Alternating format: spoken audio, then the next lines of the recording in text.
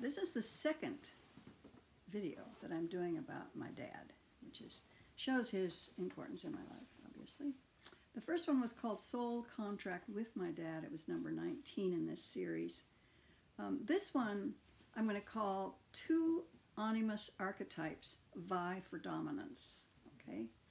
And it's talking about me as a kid, how the contradiction between those two archetypes developed over time within me, and how that whole situation is being mirrored now in the culture with what's going on. So, so it's both within and without. It's both me and everybody all together, the whole collective.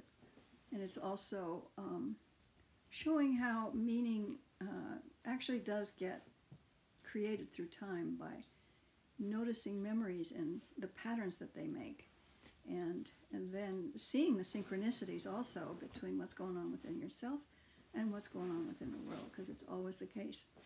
For example, in this place, Green Acres Village, you know, now that, especially during 2020, it was like constantly reminding everybody that this place and what's going on inside this place is a fractal of the whole. It's going on everywhere. And so the more conscious we can become of the turbulence, the better off we're going to be. So this is about the turbulence within myself also, you could say. So I'm returning to this subject and I'm working with it more complexly, and you might even say multidimensionally now, in showing the inner and outer correspondences over time and space. Okay. So first, I want to describe these two archetypes.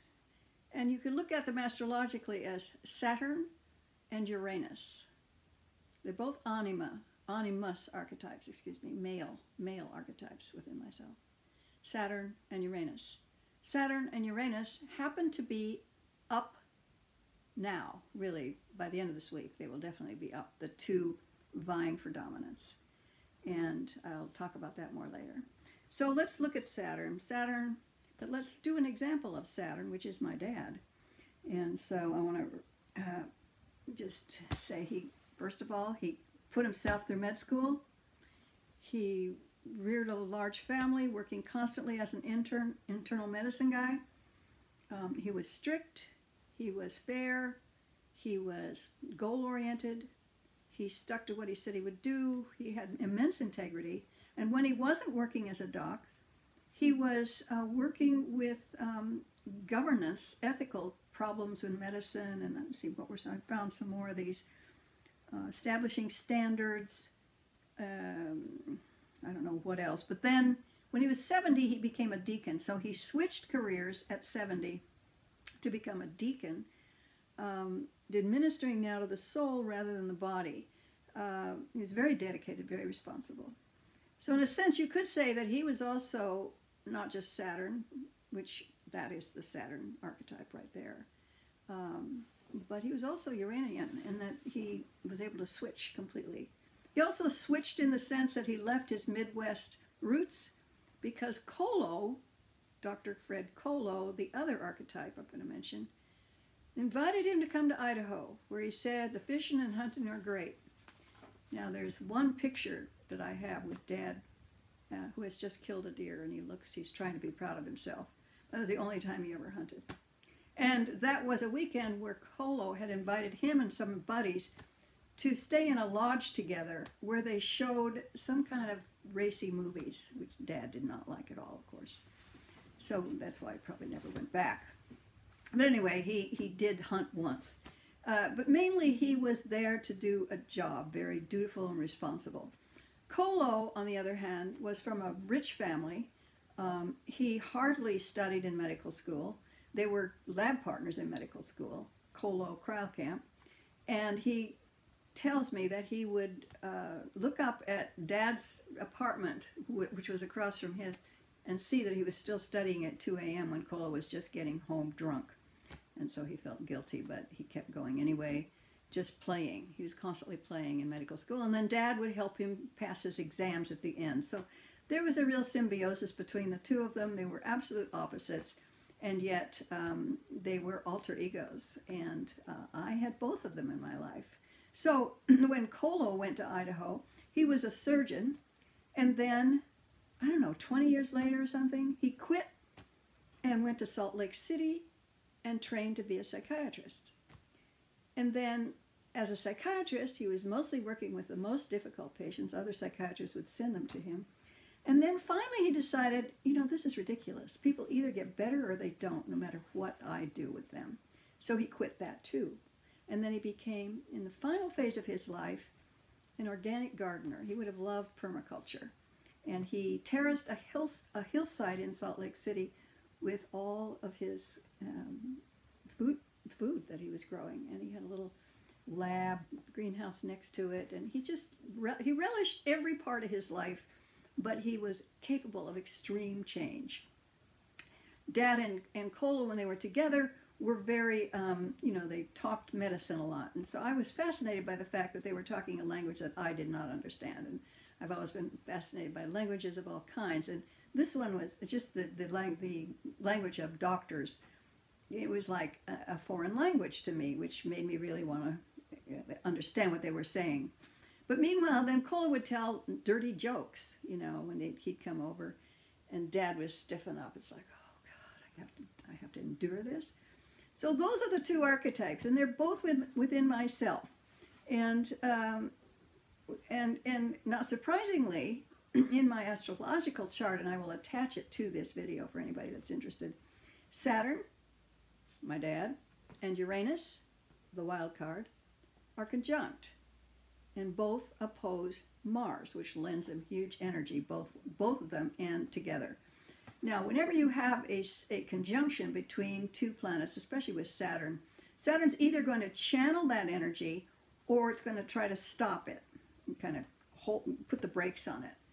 Or you flip from one to the other. And I think that's kind of what I did and do still to some extent.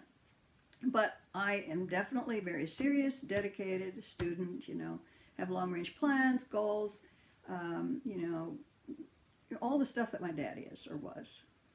And then, on the other hand, my life has been unbelievable changes over the years, some of which I'm documenting in this series. You know, living in a yurt, for example, living in communes, living by myself, completely alone. Now to here, which is, you know, this community, this little village we have here in the middle of a neighborhood, which we've created. And so I have an experimental attitude about my life and always have. Like, I'm experimenting with whatever. And I'm following this rule. Whatever fascinates me and makes me fearful, both, that's what I got to do. So the fascination would be more Uranian. It's like, ooh, something new. The fearfulness would be Saturn. You know, ooh, I don't know if you can do that. You know, have you done it before? Do you know how? What will happen if you do it? All of those things. So I'm basically trying to put these principles together and have them work, you know, adequately anyway. It's not always easy. So, all right, let's segue now to what's going on right now in the heavens. If you've been following my blog on exopermaculture at all, you're probably aware that we've had, and other astrologers are saying this too, we've had an incredible year. Obviously, we know that. We knew that before we knew astrology. But astrology reflects it. It symbolizes what's going on down here. And this conjunction between Pluto, Saturn, and Jupiter was ongoing from starting in January, and with the conjunction of Saturn to Pluto for the first time. And then by, I think it was March, Jupiter joined the two, and then it was full on from then on. And just started to release the conjunction, you know, the tightness of the conjunction, which kept going back and forth, each of them, you know, moving back and forth the others. But it just be released in the end of December, on the 18th, I think it was the 19th and the 18th and the 20th, something like that, or the 17th and the 19th, when both Jupiter and Saturn moved from the sign they were all in, all three of them, of Capricorn, which is Saturn's sign, okay, into the next sign, which is always a reaction to the sign before it. So the sign before it is serious, dogmatic, authoritarian, creation and maintenance of structures, whether invisible or visible, protocols, things like that. Those two planets, Jupiter and Saturn, moved into Aquarius, which is a very different kind of sign. It insists on individuality. Individualism becomes extremely important in Aquarius, but so does working cooperatively in a group. Very different from the hierarchical ordering of Capricorn is the horizontal networking of Aquarius. At least that's the positive aspect of Aquarius. I just want to add here that as we're going into this time, it's extremely important to get and remain centered, because things are going to take off. It's going to become an even wilder ride than it has been so far. Now, Pluto has been in Capricorn, which means that Pluto is saying all these structures have to be at least reworked or dissolved or changed or repurposed or something. This is not working. Civilization is no longer working the way it was. You could say that COVID is like a cover for that, the fact that it isn't working, and COVID was used to make that obvious, even though people didn't realize it. And also, Pluto in Capricorn is coming to the exact conjunction with itself for the first time, the first return of Pluto, which is a 348-year cycle, 248-year cycle, is coming back to where it was when the U.S. was born. So, are we going to keep this United States? I don't know. It's not clear. Pluto will be working over the next 3 or 4 years to let us know. So the whole Constitution becomes a huge issue, because the Constitution is the founding document, you might say, the Pluto underneath everything that happens. And is it still viable? Okay, so that's Pluto. But Pluto's so long a cycle that it's staying behind in Capricorn, doing more of this boiling up from the depths of the collective unconscious of all the junk that's down there. And Jupiter and Saturn are now in Aquarius, and they're just getting going. And during this month, we have an incredible situation, because by the 7th of January, Jupiter, which is the planet of expansion, generosity, optimism, philosophical perspective, expansion, and it's going to be conjunct Uranus. Now remember, Uranus is the planet, is the wild card, the unpredictable, volatile, sudden changes, electricity. It's incredibly, you never know what's going to happen next. For example, that's probably why they call Donald Trump a wild card, because he has the sun conjunct Uranus. You never know what he's going to do. He's going to surprise one way or another. So your Mars, the planet Mars, not Jupiter, excuse me, I meant Mars. Mars, and we'll go back to Jupiter, but Mars is going to reach on this, I think it's the 6th, I can't remember, something like that. The 6th, it'll reach Taurus, where then it will start to conjunct Uranus, which is at 6 degrees of Taurus now.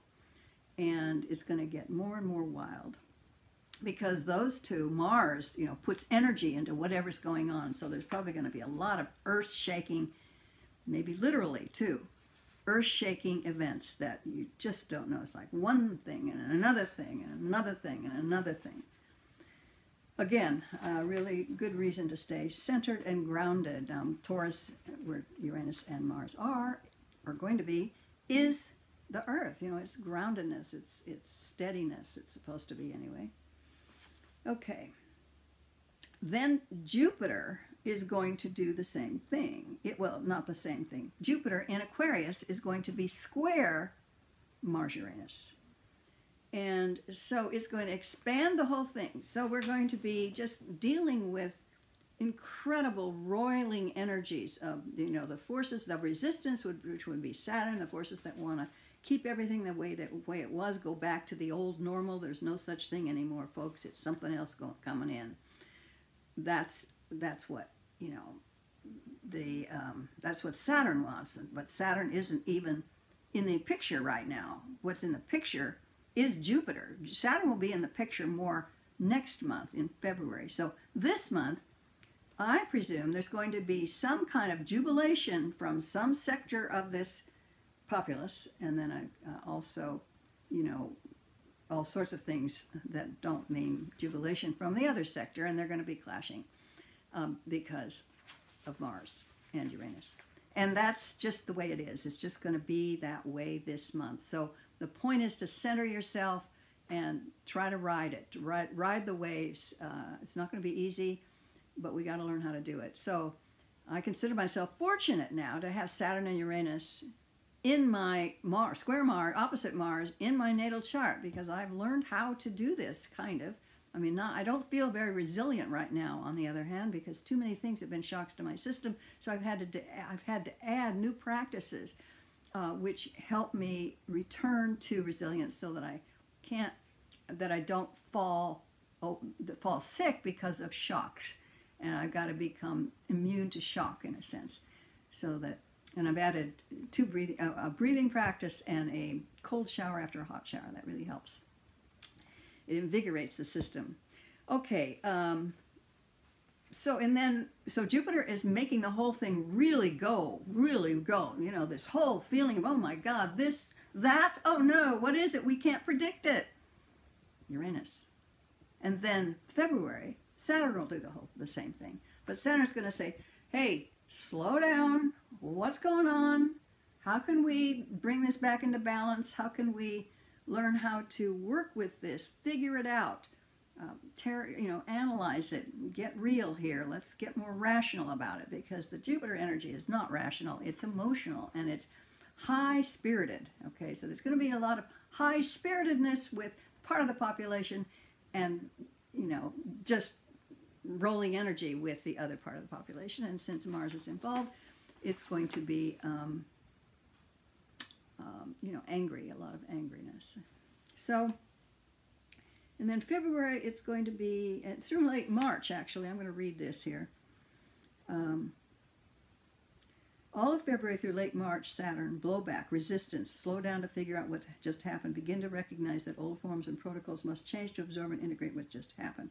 Again, Saturn, April, especially in May, Saturn turns to go retrograde on May 23rd, June through the first week of July.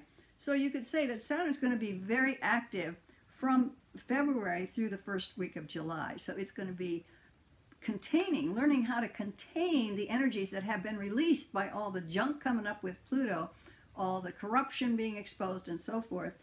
And then, and all the corruption, or I should say all the explosive energies within our own souls, that people are just triggered by this and that and this and that, and it's really hard for everybody how to stay conscious during a time like this.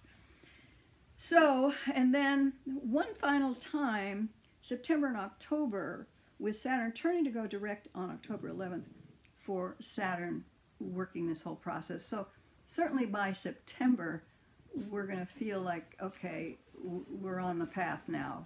The extreme turbulence is over. It actually starts to recede anyway in, late March, and then who knows what, but we're on our path. And really the path will be to learn how to make the switch between Capricorn, which is Saturn ruled, to Aquarius, which is Uranus ruled.